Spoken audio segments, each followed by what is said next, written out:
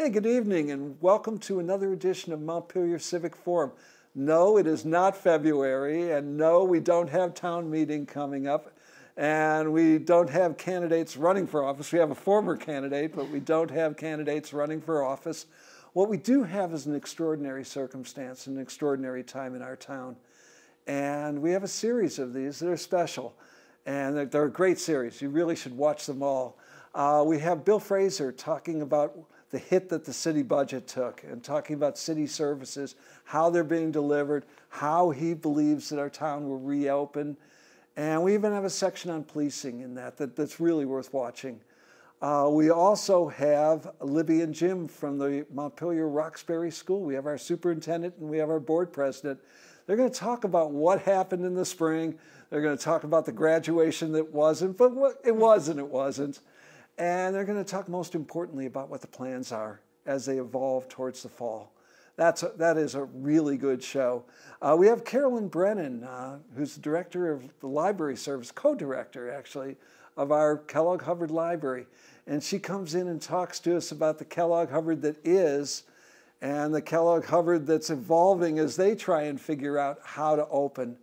We also have the two police chiefs, Chief Fakos and Chief Pete, which is going to be an excellent show. It is an excellent show, actually, where we frame what their vision of community policing, which is 21st century policing, what that means, what is happening in Montpelier today, and what the vision is to where it will evolve. That is an excellent show. John Odom is coming in to talk about elections, to talk about what he thinks is going to happen in August and what he'd like to see happen in November. He'll probably end up, I haven't filmed that one, he'll probably end up begging for election helpers. We'll see. I also have Ann Watson, our mayor. And Ann has been on this numerous times, not only as mayor, but as city council person. And a long time ago, she was candidate Ann Watson, yes? Yes, yeah, and here we are. And I've been the mayor now, gosh, this is going into my third year. We last spoke in February, and that was a long show, and we covered a lot of territory. Was there anything we left out? At that last show? Yes. My goodness, that was a long time ago. But of course, at that point, who could have anticipated that we would be dealing with a global pandemic? And which hit less than a month after you and I were here in the studio with our show. Shortly after town meeting day, that is when everything started to close. And in addition, here we are also in a long overdue reckoning about racial justice. And so But we big discussed topics. that. Actually, we did discuss that during the show in February. That's not something that simply now... That's fair. That's fair. We discussed it, in fact, because as people who watch this show know, you are our town's physics teacher. Yes. And you teach, every time that you go into that school, you pass the Black Lives Matter flag. That's right. Yes. That was an initiative a couple years ago by really a group of students to have a symbol that they felt represented them. And we were the first in the country to have a school raise the Black Lives Matter flag. And we've been fairly keenly aware of that issue. We have a panel that works on that, don't we? A racial justice. So the school has a racial justice alliance club, and the city has a social and economic justice committee. We recently gave them some money to contract out some services to do basically an assessment of how we're doing as a city. Now, that is not a reason for the rest of us to depend on them to do the thinking around issues of justice in our community. I think it's everyone's responsibility to be having those conversations and difficult conversations even. Now, at the same time, we'll head over to our police chiefs. Sure. You were involved in the process of hiring a new police chief. I was actually not involved, so I was not on the hiring committee. There were other members of the public that were on the hiring committees, or part of the groups that were involved in hiring, as well as I know some of the staff got to meet the candidates ahead of time and vet them as well. But that was not me, and it was not the council. Council did set out kind of the overall spec, the overall job specification that pointed towards the type of chief that we were looking for. Well, I think it was pretty clear that we wanted a chief who was in line with our values. What are our values in terms of policing? Well, I think it's pretty clear, coming from, especially from our current, soon to be retired chief, that one of the, well, so speaking generally, I think we have a high value on treating everyone fairly, doing our best to serve and protect particularly vulnerable populations, and taking a sort of a whole person approach and a compassionate approach to policing. That I think resonates with our community. And a lot of that is embodied in something called the President's Report on 21st Century Policing, which outlines some best practices for policing that really do embody a sense of compassion and fairness for all people. How does that compare to community-based policing? Well, it's related. And I mean, community policing can mean a lot of different things. And we're going to, as a city, we're going to be having more conversations about policing on into the future as we get to know our new chief and as we get to having these hard conversations around race. But I also think, we want to take a look at what our data says and how basically where is Montpelier's growth edge. And actually, to Tony Fakos's credit and to the staff's credit, we really have already started having those conversations. I mean, this coming fiscal year, the police are hiring a social worker to be a part of the department, which I think is very... That's shared with Barry, right? Shared with Barry, yes, which is really progressive. Like, that's sort of a different approach. It's not normal for police departments to have social workers embedded right in the department. And in addition to that, in the last, in the FY21 budget, we also hired, or there's money to hire a street outreach person to particularly work with our unsheltered population to try to help get them the resources that they need. And that's separate from the police department. And that was intentional because, some folks that are living out on the street might be wary of someone who they felt like was associated with the police department. And that's fine. But this person is really there to just, keep in touch with that community and help connect them to resources and opportunities. So really grateful for the council's willingness to be creative and think outside the box on those things. And I think that is going to continue. And we're going to take some honest look at our own data. When the chief posted on Facebook his introductory post, he mentioned not only minorities, and he mentioned LGBTQT. I always mess that up. I'm an old guy. But he also mentioned people with mental health issues. Mm-hmm. Yes. Could you elaborate on that a little bit? Because the two shootings that we had that involved police both involved people with mental health issues. Sure. Well, so there's a lot to be said about that. One of the difficulties around mental health issues is that it's not always apparent. A lot of times if there's a person of color, a lot of times that is apparent, and we do keep track of our racial profiling data for the city. But again, we're not asking people necessarily to disclose if they have mental health issues, but it may not be clear right away when a police officer walks into a tense or difficult situation if that's what's going on. Now, this is one of the reasons why we hired a social worker to be a part of the department. But sometimes when it's 3 a.m, that social worker is not necessarily on call or on duty. Well, the shooting on the bridge over at the roundabout was 5:30. There weren't even social service agencies open. Right. And so it really is a tough situation. But at the same time, our police do have trainings around mental health. So, all that is to say, our staff was working hard, trying to be, as proactive as possible around those types of issues, and we're always open to suggestions and doing better if there's better ways of doing things.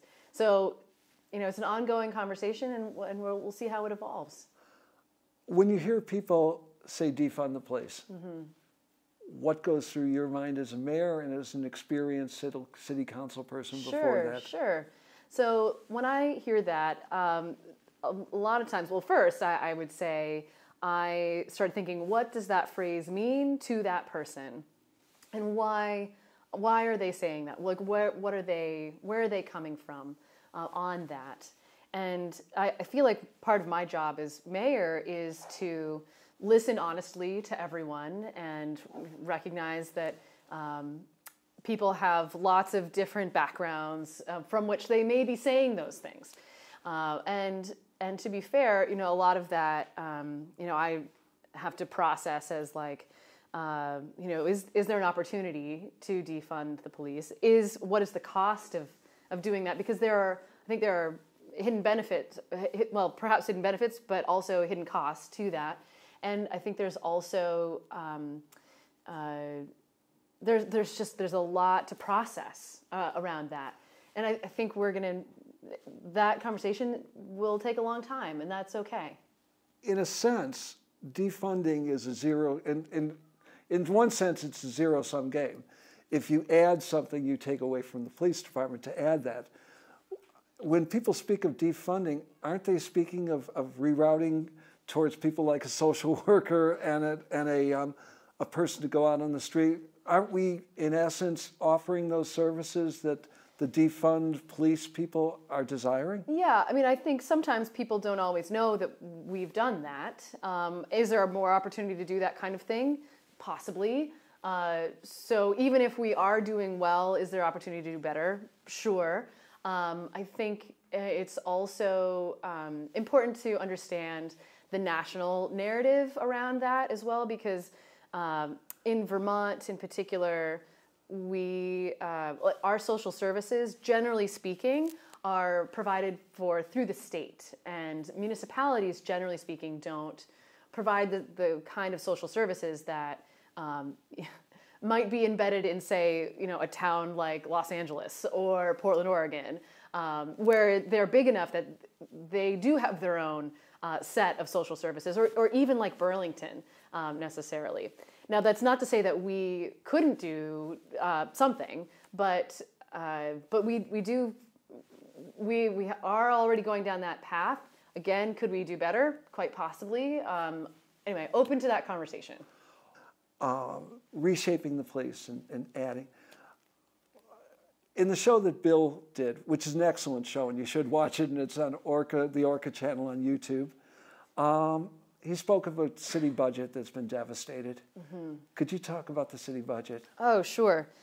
So when we first saw that everything was closing, and maybe Bill has covered this already, but... It makes no difference. You have to assume that people haven't watched that show. Okay, fair enough. As everything was starting to close, and we realized that we were going to have a shortfall of revenue, the initial estimates were that we were going to be looking at about $500,000 for just the last quarter. What for us is the last quarter of with this the major year. Portion of that being the parking. Parking is a little funny. It's free right now. It's free right now, yes. But there were other losses of revenue, particularly with programs not happening with the rec department or the senior center, that kind of thing. And local options tax.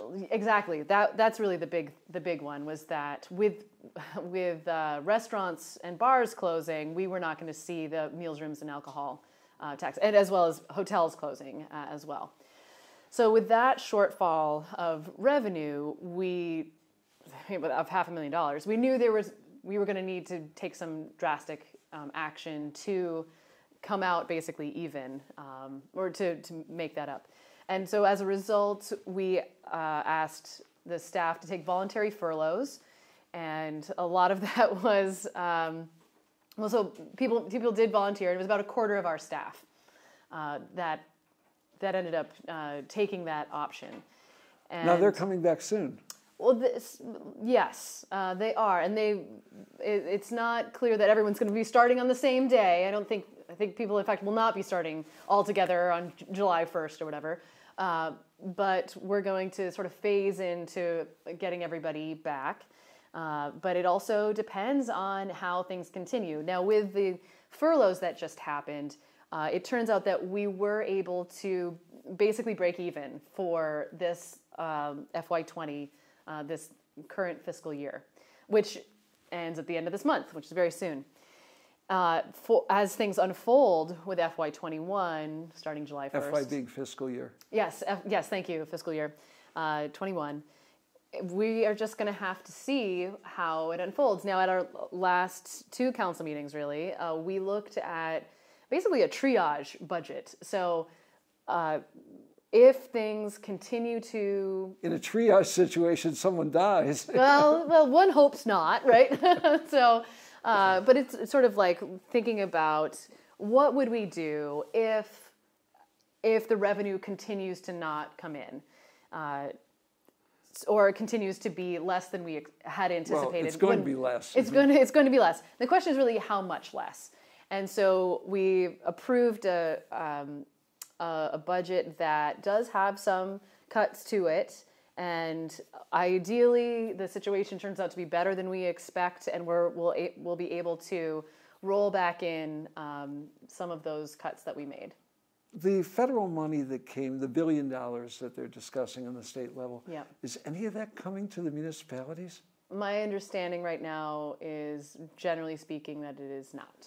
Oh, that's brutal. Yes. And we'll see how things progress at the federal level. That there were some glimmers of hope there, but I'm not sure that's going to make it through. For those of you who watch the Bill show, you get a much more complete explanation of what I'm going to say. But there's a state program called Pilot, which is payment in lieu of taxation for all those government buildings that we have in town.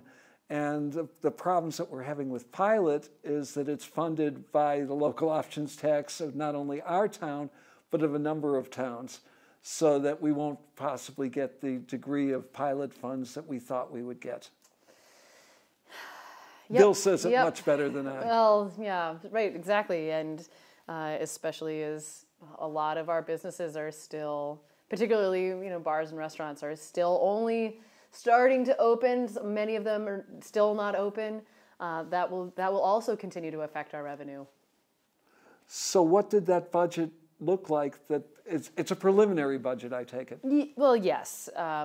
And I was really glad that we were not in a position where we would be going back to voters and saying, actually, we need more money. That is very much, we really want to avoid doing that. That is we're definitely looking at cuts before we look at going back.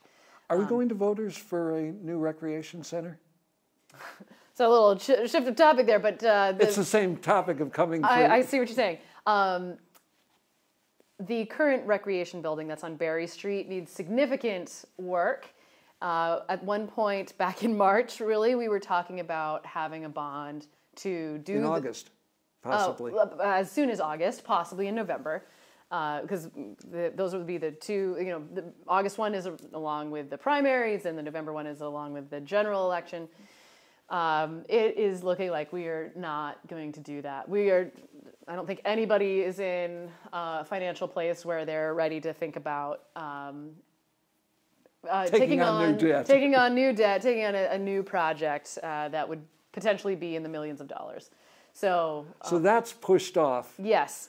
And this preliminary budget that we approved, the staff was really looking for big ticket items, that could make substantial So we're changes. deferring purchase of capital equipment. Yes, capital equipment and projects, which it really does affect the maintenance plan that we had been on. We worked many years to... For street maintenance. For street maintenance. The potholes. Exactly. We worked really hard to get back to a level of funding where we would be funding our streets and sidewalks at a sustainable level. Like, this is what it would take to maintain all of our streets and have them be an acceptable pavement condition index, PCI. So where all we have to do at that, in theory, it just becomes routine maintenance after we've invested. Exactly. Right. Once we've gotten everything up to a certain level, then you can sort of, it's cheaper even to maintain things when they're at a high quality already. And we've skipped a cycle? Well, so for some parts of Montpelier, yes, we will be a little bit behind. We'll be a year behind in that maintenance schedule. So, that means that it's possible that at some future year, one hopes that, we will have recovered and things will be, healthy again and we'll be able to make up that difference. But we are basically in a gap right now. Were there any other major capital projects we put off? Well, nothing specific comes to mind right now. I mean, it was generally... the big one. Yeah. Paving and that kind of maintenance, as well as equipment purchases. Were there any other initiatives that the city was going to take that were delaying? Well, so we did end up, I think, taking some funding from the Montpelier Development Corporation, but that's all part of the discussion even for next year. So we'll see. Now let's talk about something more hopeful. Okay. Our transit plans. Yes. We discussed that at some length in February as geez, I hope that this were to happen. Yeah. Could you update us on that? Sure. Well, if I recall, we talked about microtransit. Exactly.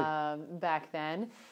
So that's an initiative of a committee of people, and I know the Sustainable Montpelier Coalition is a part of that group, and I don't know where they're at with that. I think they were hoping to be rolling out an initial trial, a pilot of... But they got funded. But it did get funded, but I don't know what their timeline is now. They were hoping to be starting it this summer, but I think everything's sort of been delayed. Now, this is simply, at this point in this show, this is insider language. How would this differ from the circulator? Sure. So microtransit is very much like Uber, if you're or Lyft, if you're familiar with those technologies, but it would be more publicly funded, ideally cheaper, I believe, and also accessible. So there would be, let's say, basically how it would work is that you would log into the app and say, I am here and I want to go there, and then one of the van drivers would come to pick you up and it might pick up a few other people along the way. So it's actually a little bit more like a shared Uber or a shared Lyft as that van. So you won't have ghost buses driving around with no one in them. Well, right. Well, there could still be times when it's not used or times when there is still just one person in it. But it all depends on the uptake of that technology, like how many people actually use it to get to work or to get to practice or to wherever they need to go. And I believe they were looking at trips specifically that started and ended within Montpelier, which theoretically, I mean, that should be the kinds of commutes that are easy to transition to that kind of system. So we'll see how it goes, and it should be fairly flexible in terms of people actually coming to where you are. So we'll see how it goes. So in theory, and this is wildly in theory, those people who work downtown and take up parking spaces while they're working downtown wouldn't be taking up parking spaces, and it would free more parking spaces commercially. Quite possibly. One would hope. Or it might lead to remote lots and the ability for people to park at a remote lot and get into downtown. Sure, that they could do that. Or if we do ever build a parking garage, that means that we could centralize the parking in downtown and free up other spaces in our downtown for other uses. What is the status of the hotel and the parking garage? Is the hotel still on?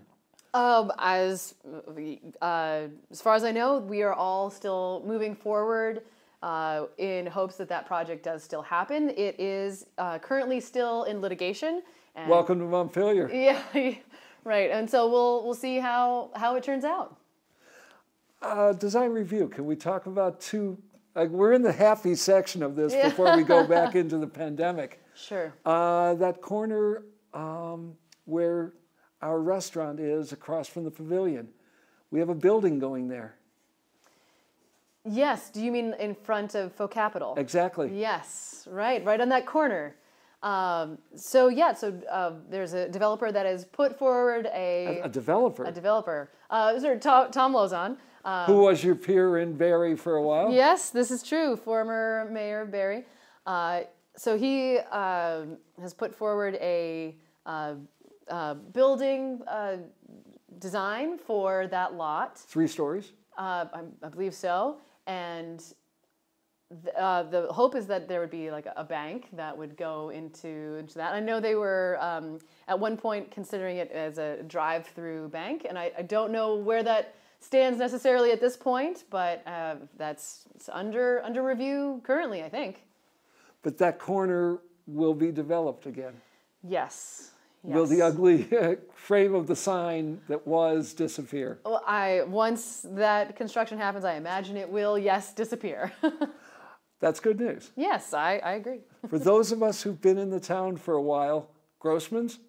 Grossman's Lot, yeah, so... Where is Grossman's Lot? Yes, I was going to say, for those who aren't familiar, that is the building that is next to the roundabout with 302, sort of going towards... over by the auto dealership. Yes, exactly. The Ford dealership. And it's sort of a cream and salmon striped building, so that property, I believe it's been purchased, and there's some plans for what that property may look like. And I know that site had been relatively contaminated, and I believe also that they've been doing quite a bit of cleanup work on that, which I think is a real win for the environment there and the health of the Winooski, which is very encouraging.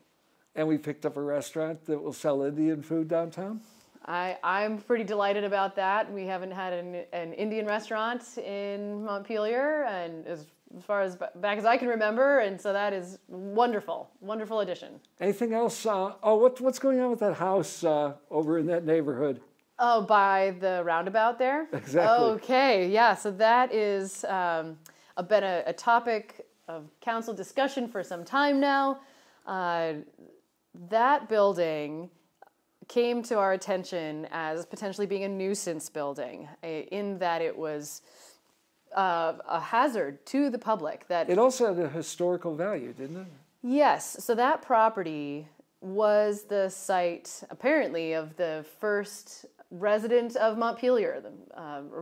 It's associated with the founding of Montpelier. However, the house that is there was not that man's or that family's house. It was not his house.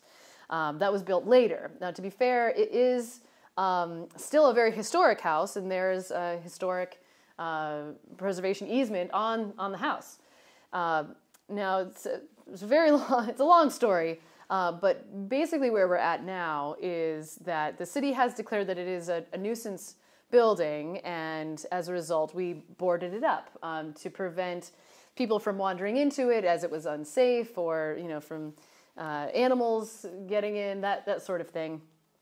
But the future of that property is still under debate. And as we are trying to untangle what's going to happen with that property,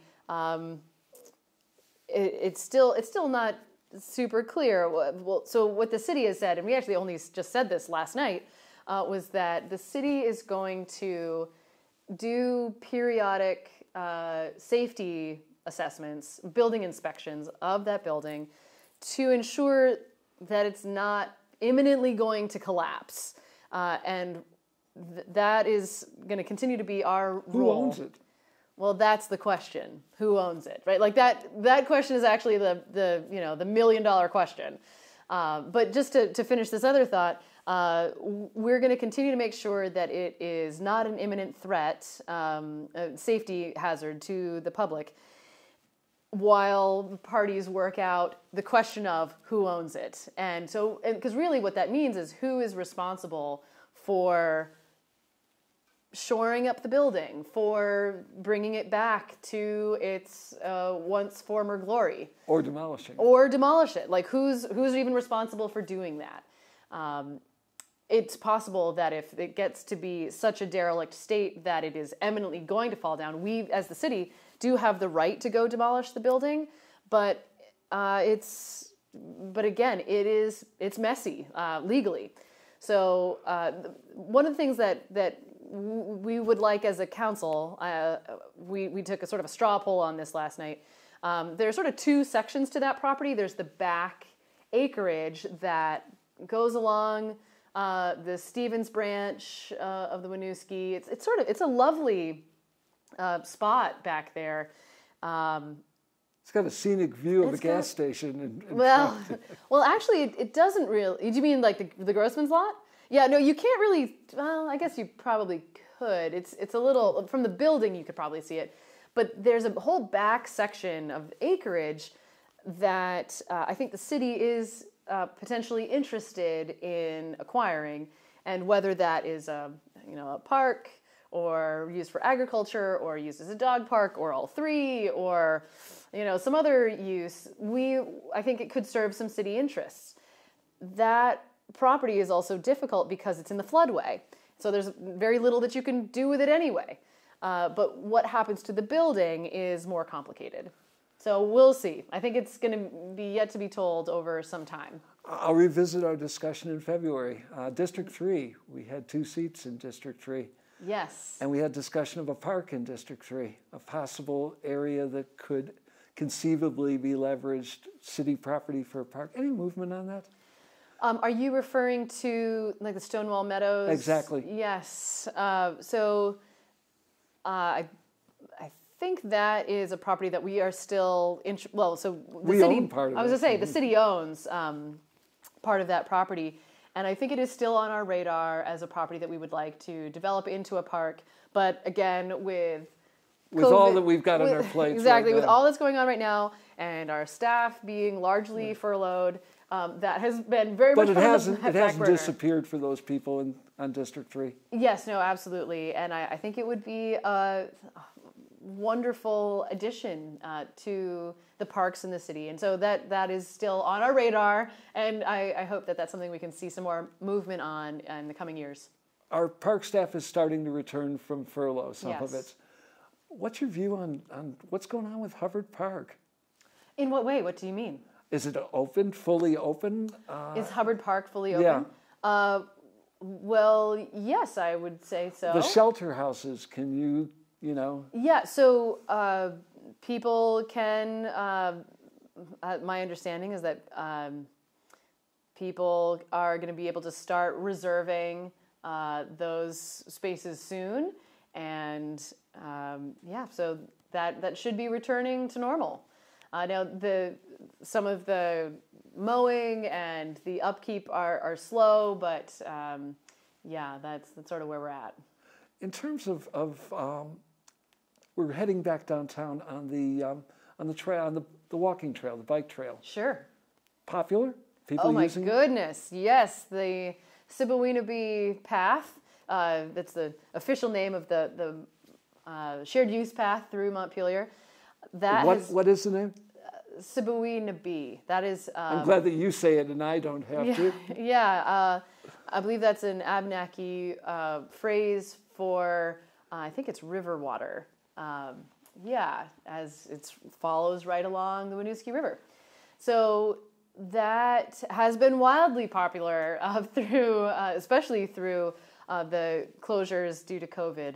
It's been really wonderful to see people out. And, there's been various reports of people either wearing masks or staying socially distanced. And I would certainly encourage people to stay distance. By the way, both of us are 10 feet apart. Yes, exactly. We're unusually far apart for one of these interviews. But I would certainly encourage folks to continue to stay 6 feet away from everyone else as they are passing people on the shared use path, or as they're coming across other folks going the other direction. And also, as you can, please do continue to wear masks. We're going west on Berry Street. Okay. To the senior center. Yep. Open? A lot of that programming is, well, actually not a lot. That programming is still closed, and even though the governor has recently had some advice as to how senior centers can reopen, our senior center continues to be closed, and we're going to phase into opening slowly over time. But no movement on that yet. Let's cross the street. The recreation center. Same. Still closed. The camp, the recreation center camp. I believe they're going to try and make that happen. You mean for kids? Yeah. Yes, we are hosting camps for the summer, and you can look for the sign-up availability for that on the internet, on the city's website. Let's cross the parking lot to the pool. Okay. The pool is closed. The pool is closed for the summer. Yeah, we made that decision. Well, the staff and the city approved it. A couple weeks ago. I know that's a real bummer for a lot of folks that the pool is closed, but it's just a matter of safety for everyone as well as our furloughed staff situation. And so I see that as an opportunity for folks to explore other places potentially. So Wrightsville Reservoir. But there's also some great swimming that part of me, it's nice that not a lot of people know about this, but I think it's underused. There's some great swimming down at the Dog River Fields. There's a bend in the Dog River there, and there's a beach. Well, that fun is now gone, isn't it? Well, I think it should be more used than it is. And I know some folks may be sad that I'm saying it because it's it's like a cool secret little place, but Round Rock. What's that? Round Rock. Round Rock, yeah, or Big Rock. Or Big Rock, Yeah. That's also a great spot to go swimming. So there are other opportunities, and if all else fails, hopefully you can connect a hose up to a sprinkler and jump through that. You're not going to be marching in the parade on July 3rd. Because there is no parade on July 3rd. Dan Groberg talked about the sad time for him to have to inform not only a community, but all the vendors and all the people who participated in the parade. Yeah. But we did have a Juneteenth celebration recently. Just this Green Up happened. And Green Up Day happened, yep. That was, I'm so glad that some of these events are emerging and also continuing to happen. On Dan Groberg's show, which is also well worth watching, and it's on the YouTube channel, the brown bags are coming back. He's having not as many, but Montpelier Live will be sponsoring the brown bag concerts. Great. Talk to me about Langdon Street. That's a great question. Last night at our council meeting, the city council approved a plan to change some things around on Langdon Street. So we had heard some calls to close Langdon Street entirely. That proved to be pretty complicated. There is a parking lot behind Three Penny, and there's a parking lot off on the left-hand side across from Onion River Outdoors, and people need to continue to have access to those spaces. So fair enough. So we then considered what if we were just to close half of it, from those parking lots on. And turn the remainder of Langdon Street into a two-way traffic kind of situation. That turned out to also be difficult in terms of Is everything difficult in this town? Well, we like to be careful, right? We like to be thorough, and that's okay. But closing Langdon Street really was going to be of substantial benefit to two restaurants on Langdon Street, the Langdon Street Tavern as well as Sweet Melissa's. So with that in mind, we came up with a plan that leaves one lane of traffic. Well, it is one lane. So let me back up. Basically, the plan that we approved eliminates all of the parking on Langdon Street from those 2 parking lots on and allows the Lang Street Tavern as well as Sweet Melissa's to set up tables out in the street, basically. But with all of the parking gone for that half of the street, we're able to keep 1 lane of traffic open so that people will continue to be able to use it as a one-way street. And fire vehicles can go through. I'm sorry? And fire vehicles. Exactly. Safety vehicles will still, that was a must. Safety vehicles will still be able to make it through, and it will still be a one-way street. And so the functionality basically of the street is still maintained, less the parking, but it also is going to be providing this benefit to a couple of businesses that I think can really use it. So there's that. Plus, especially right now, while parking is free in the downtown, people should theoretically, hopefully, be able to find parking elsewhere. You're also dealing with parking spaces on other streets downtown besides Langdon? You're offering the merchants a chance to avail themselves of that? Exactly, especially as one of our focuses through managing the impact of closures due to COVID is trying to be particularly responsive and sensitive to the needs of our business community. And to do that, we wanted to be flexible around the idea of parklets. And so for those who are not aware, a parklet is using a parking space on the street for, it could be a public parklet in which it's just sitting area space and maybe some plants or maybe some shade. But it could also be a private parklet, which is to say that business pays the city for the parking and is able to, if it's a restaurant, be able to serve people out on the parklet. We also envisioned, if a retail shop wanted to spill out into a parking space in front of their shop, they could do that as well. But especially as parking is free right now, it doesn't make sense to have people, to have businesses be charged for the use of the parking space. A good example, I think it's easiest if you give examples. Sure. There's one in front of J. Morgan's, and there's one in front of Positive Pie. Yes. Yes, exactly. And there was one in front of Down Home last year. Which moved over to J. Exactly, right. So with all of that, we wanted to make the opportunity for parklets more accessible to businesses. And you were also encouraging them to move onto the sidewalk in front of their shops as well. Yes, we wanted to, in as far as it was not encroaching on the lane of pedestrians, I suppose, that we wanted to make sure that was clear, that businesses, retail shops could use some of the sidewalk space as well. And actually, as I hear, apparently we have 2 applications already from businesses for some new parklets, which is exactly why we revised the parklet ordinance. So that was very encouraging. And, hopefully there will be more even. What was behind the city council's decision? Was the city council forced by the state to require this before I go into my wife's store? Fair enough, right. We were not forced to require masks. In fact, there are places that are not requiring, there are municipalities that are not requiring masks in businesses. But the governor did say that municipalities could make that decision for themselves. And not to get too technical or legal, but I always think it's kind of interesting that Vermont is a state where municipalities only have the right to create ordinances for which they are expressly given permission to create those ordinances. So, we can't regulate things that we're not expressly told that we're allowed to regulate. So it's basically the governor's statement that said that we are allowed to make this provision that gave us the authority to do that.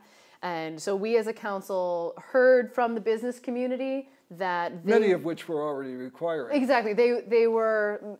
Many were already requiring masks as people came into their stores.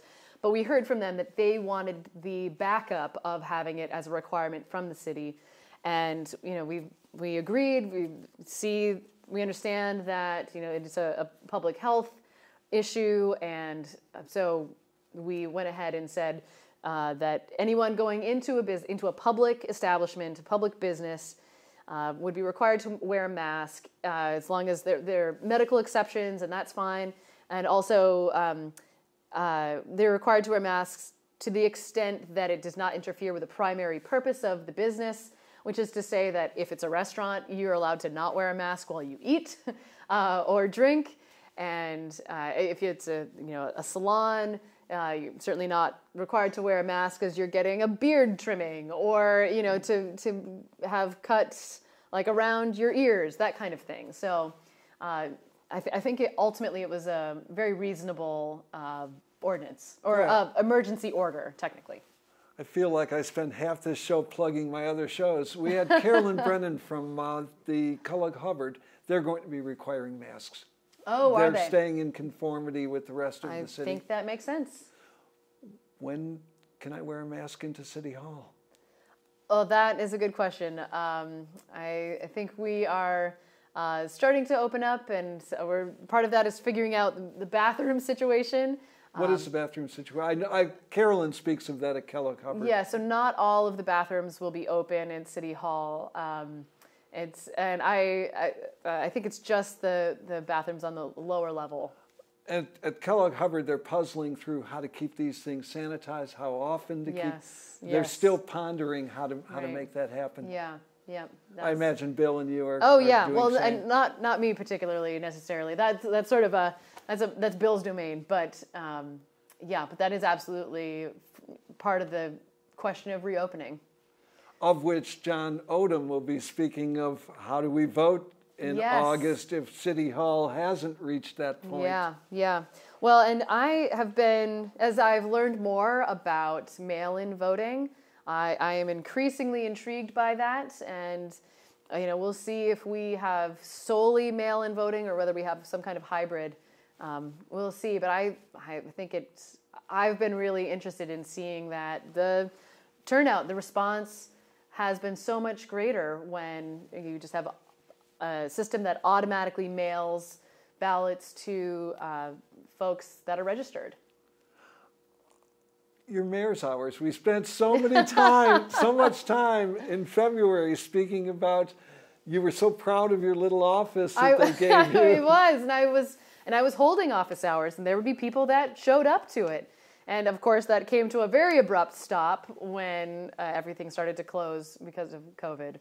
And we're still not meeting in person as a council, and even as our committees start to reconvene, we were asking our committees to not and commissions? meet. And commissions, yep, with a few exceptions. But generally speaking, they were not meeting particularly because of trying to lighten the workload for our staff that were not furloughed, because they were taking on so much work of the folks who were out.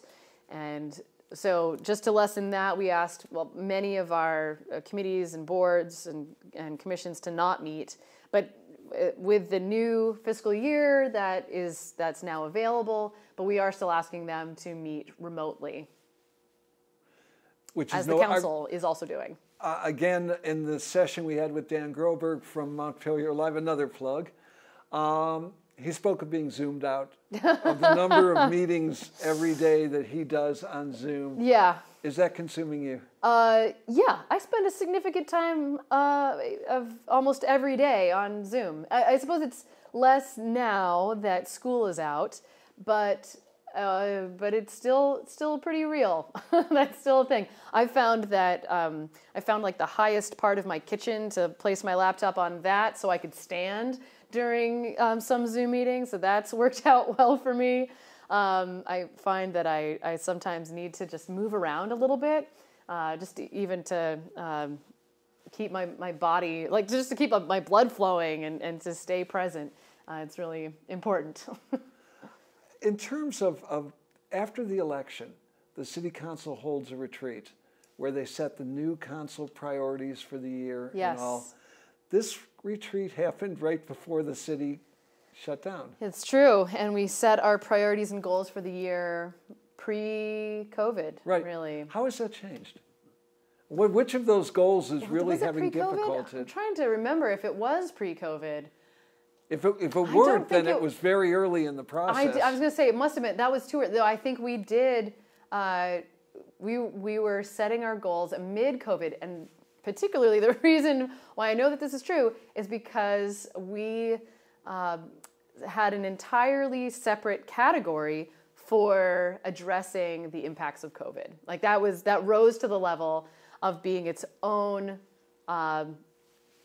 the part of the largest heading. I mean, so we have large heading goals like community prosperity and being an inclusive community and inclusive and equitable community. We have a goal that is environmental stewardship, and underneath that we have a lot of some subcategories of specific actions that we would like, or ways that we would like to manifest those big goals. And right along with environmental stewardship and equitable and inclusive community, we had addressing the impacts of COVID-19, just to keep it really front and center that it was that important. So we figured even then that we knew then that there were going to be financial impacts, and that those financial impacts would potentially affect how we were able to accomplish those goals and priorities. And so we knew that even then that we would have to revisit those and potentially tweak or adjust those goals in about 6 months. So that's part of our plan. Just two more questions. You have almost a half of your council that are new. Gosh, that is... Two in District 3? Yeah. So Dan Richardson Richardson's relatively new. Jay Erickson is relatively new. In District 1, didn't we pick up one? And so Lauren, Lauren's... relatively new as well. Yeah, she's been on longer than Dan and Jay, but yeah. What's it like to have so many new people on council? I mean, I guess I would say, generally speaking, I have a lot of respect for, not even generally speaking, I have a lot of respect for all of our council. I think they are reasonable folks, willing to hear people that have differing opinions, and they've come to council prepared. And I think it's actually healthy to have some fresh eyes on old topics. I mean, I think there's also value to having some institutional knowledge to say, oh yeah, I remember when that happened, and here's the history of that topic. And I know Jim Sheridan. Yeah, right, sure. But at the same time, it's good to have some fresh perspective. So I think it's actually a really nice balance right now. I'm actually the longest serving member of the council, which is sort of shocking to me. I'm the longest currently serving member of the council, and that sort of helps, just knowing. Because part of my job is just knowing how to navigate procedure. And so having had a fair bit of experience in terms of seeing how different types of situations played out and knowing how to, what our role is as the city, I think has been helpful. As people who've watched this show know, my wife has a downtown store. How do you get people downtown? How do you reestablish this sense of community? Again, in the show with Carolyn from the library, we were talking about the library as a social hub of our community, an important social hub. Right. How do you reestablish that sense of community when our social hubs are not social hubs anymore? Well, that's a great question. I was recently reading an update from the Montpelier Lives recovery navigator, Jean Kistner, yes, who I thought had some really excellent insight into that, which is to say that there are members of our community that feel safe coming to our downtown as it is. And there are members of our community who are hesitant but willing to engage on a very limited level. And then there are folks that they just may not engage with the community until there's a vaccine. And so I think it really comes down to how safe it is and our sense of safety with our downtown. And to be fair, I think having the mask emergency order is important for that, to help people feel safe and to be safe as they come downtown. Again, that's tricky because we know that part of that safety is still maintaining distance. And so that means that it's really hard to have festivals. I mean, this is why we canceled July 3rd. So, I mean, one of the things that I think we all love about downtown is having it feel like it's bustling and having it feel like it's, there are things happening and there are events. Well, we do have the farmers market back up. We do have the farmers market, yes. But everything looks different now because everything feels different because we have to stay distant. And so as Vermont and Montpelier continue to go through the health recovery that as with COVID, like as we continue to be safer, I think people will start to emerge, and especially once there's a vaccine. But we may not have big festivals until that exists. But our next big step will be eating in restaurants downtown and drinking. Yes, well, and now people can eat and drink at restaurants if they, there's limited capacity at the restaurants, so that's encouraging. And I know some folks are starting to take restaurants up on that offer, and some restaurants and places are still continuing to have online shopping experiences and online ordering food experiences.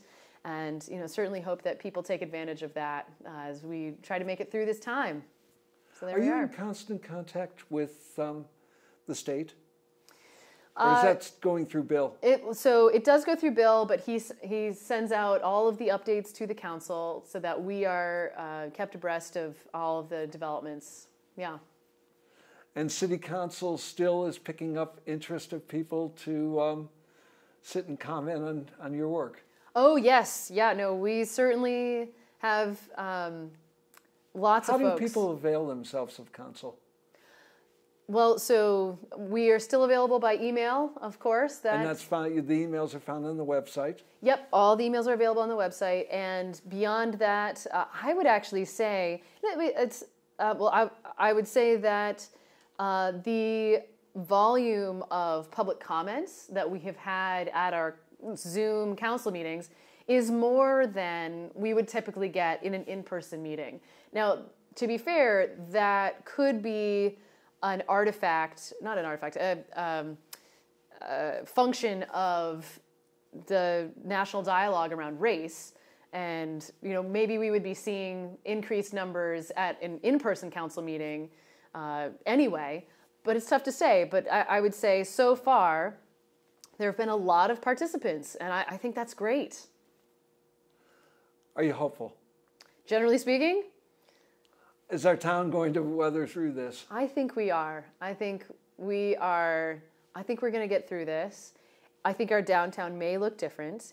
I think a lot of our businesses are going to make it through.